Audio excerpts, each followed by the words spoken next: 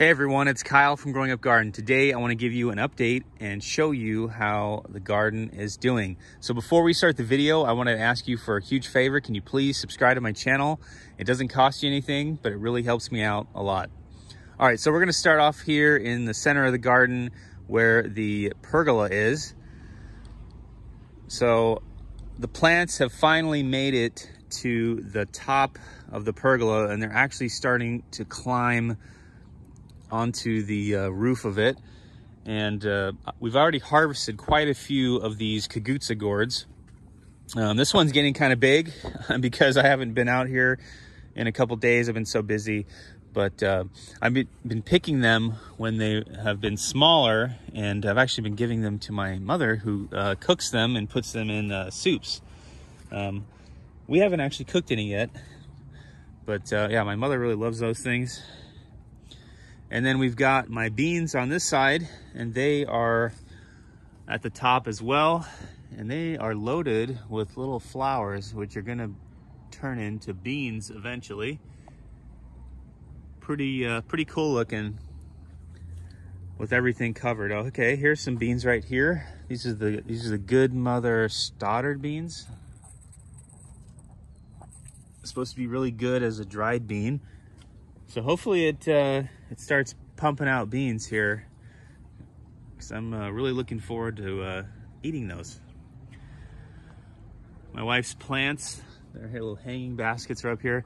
They used to be covered with flowers, but I don't know if the heat wave got to them. Hopefully they bloom again. All right, so we're gonna take a look at the bean teepee.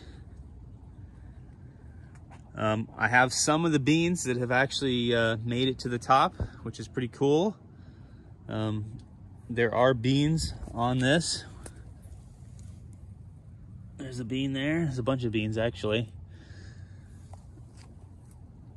We'll pan out. We'll walk around it to show you.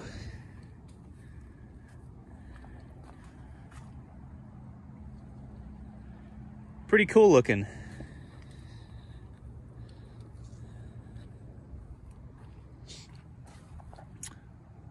So I've got the different varieties of beans in here.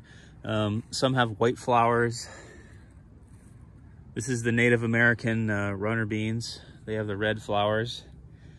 And then the Blue Lake pole beans have the white. And the Kentucky Wanderer as well has white flowers on them.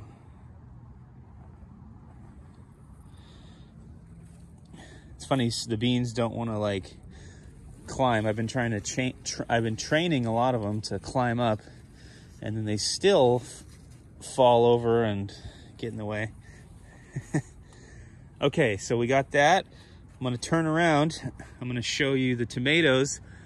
My tomatoes this year, they're not doing as good as previous years. Maybe because this is the new garden and the soil isn't established yet, but still pretty good. They've made it to the top of the tomato cages, which is good. And they are loaded with quite a few tomatoes. We've already harvested a bunch of tomatoes off of these.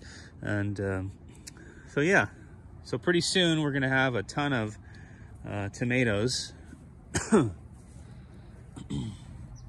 There's a ripe tomato, or it's getting ripe, almost ready to pick. Okay, so what we'll do is we'll head over here back to the front, and I'll show you the other tomatoes. Now the cherry tomatoes are doing really well this year. We've been picking them every day. My son comes out here in the morning and pretty much eats, well, he was eating all of the ripe tomatoes as they would ripen, but now it's at the point where it's completely loaded with tomatoes, and I don't think he can keep up with how many are on here now. So those are the, I think these are, what are these? These Sun Sweet tomatoes. It's kind of like a Sun Gold. We've got the Super Sweet 100s over here. Those are the red ones. And then we've got these guys, which my kids really enjoy. I forget what they're called. They're called Lucky Tiger. There you go. Tomatoes. And he said that, my son says those are his favorite. And yeah, it looks like they are because he ate a bunch of them. There was a bunch on here yesterday, and now they're gone.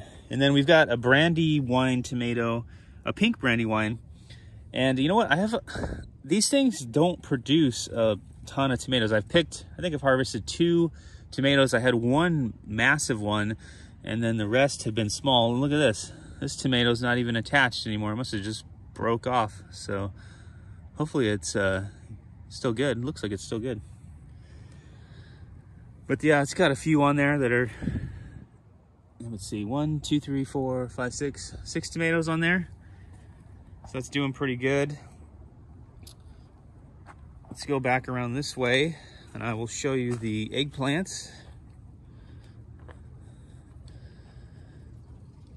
Now the eggplants have been producing quite a bit, and we actually harvested a ton of these. And my wife tried to cook them, and it, you know what, it didn't come out very well.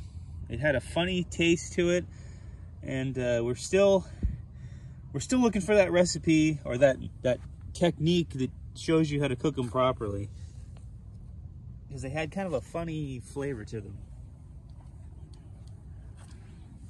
This one, oh, that thing's sharp. Woo! It's a white eggplant. And then I bought these eggplant, this variety of eggplant, but it makes these little tiny eggplants that are orange with a green stripe down the side of them. Striped Togo eggplant. Very cool looking though.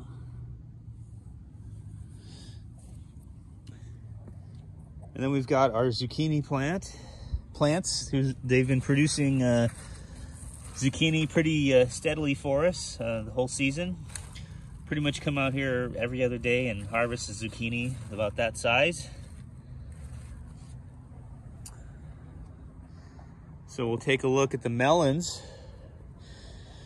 Now, I've had some issues with the melons this year. First issue was my original seeds that I planted didn't really germinate, and then the ones that did got killed by the cats. So I ended up having to buy all these plants, and they were doing really good at first. I had 4 watermelons over here. I still have 2 of them. But what happened is I got busy and I didn't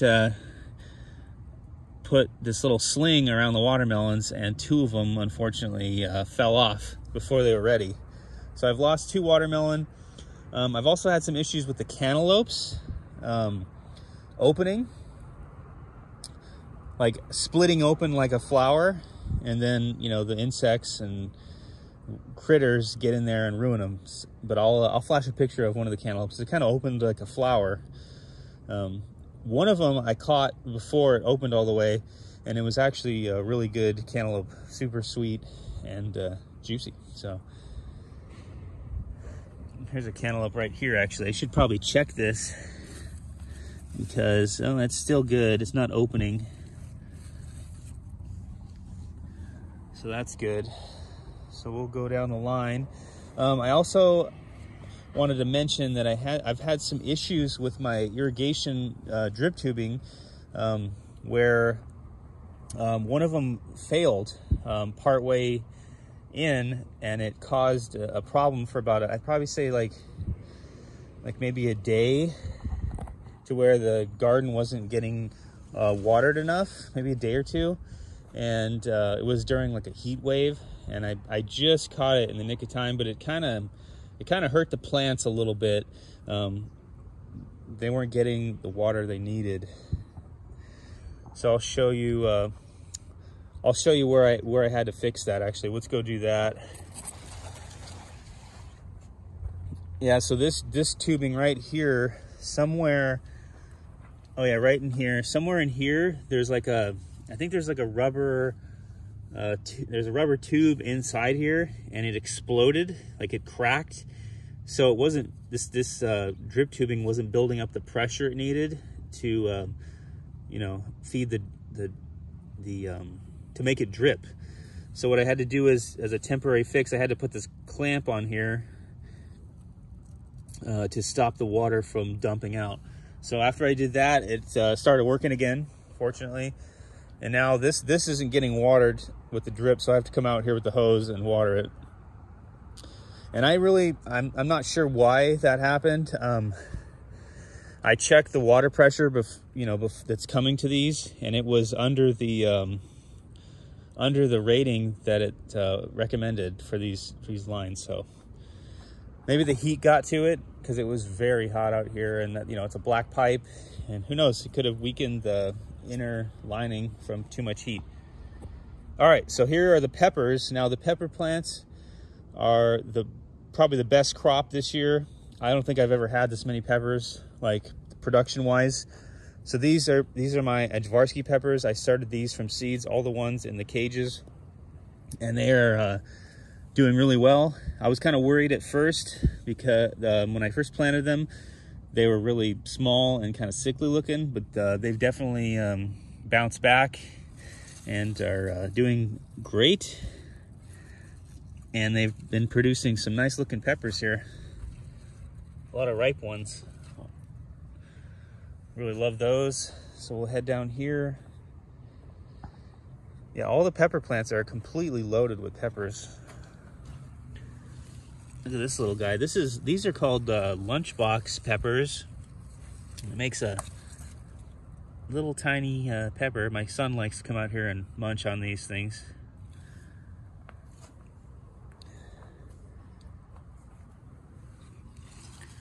So I've got some green bell peppers, and usually when I plant bell peppers, they don't do this good. They only give you like maybe 1 or 2, but man, this year the thing is completely loaded.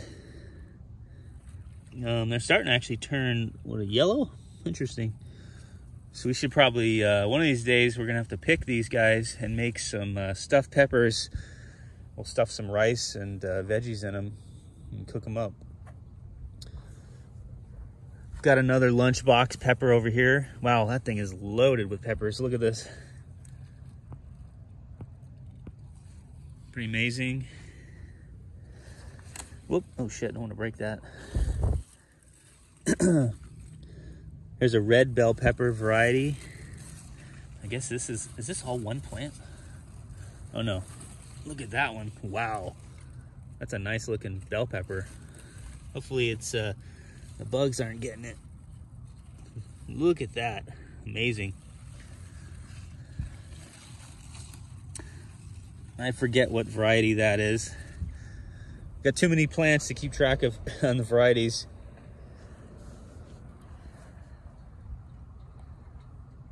Some purple variety bell pepper. We're actually not a fan of the purple variety. They kind of have a funky taste to them, but they look cool.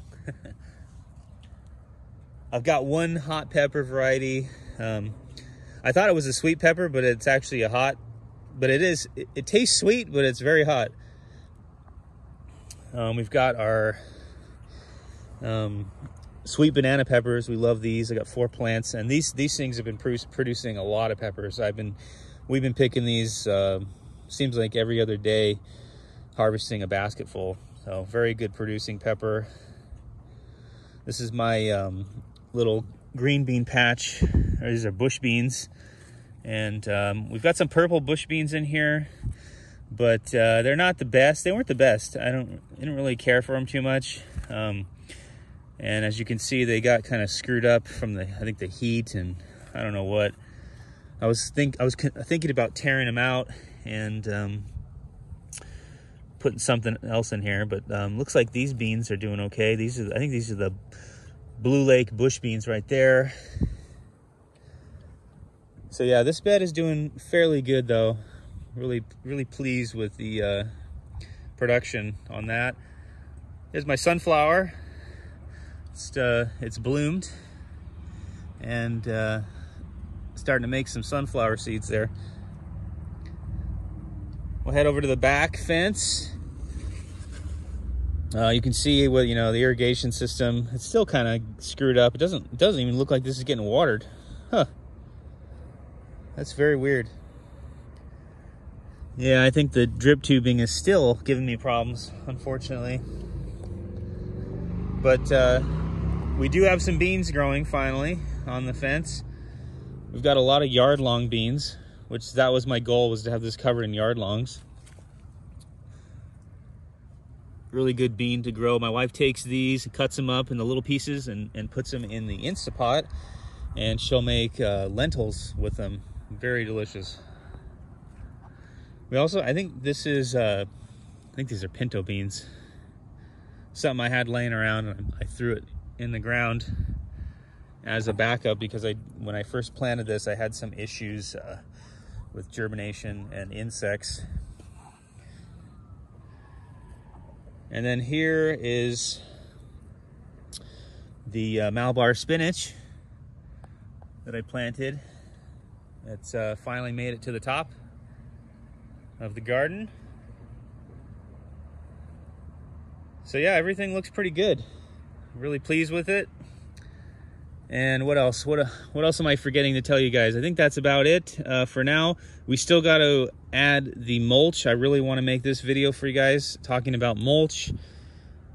And I've got many more videos on you know, how you can start a garden, or ideas basically, and to show you what I'm doing. So I think that's enough for today. On my next episode, I will be mulching the garden walkways and growing beds. Before you end this video, I need another favor from you. Can you please like this video and share it? Also, click the bell for notifications so you don't miss out on my latest garden videos. And with that said, I want to thank you for watching, and I will see you the next episode. And oh yeah, don't forget to check out my other videos here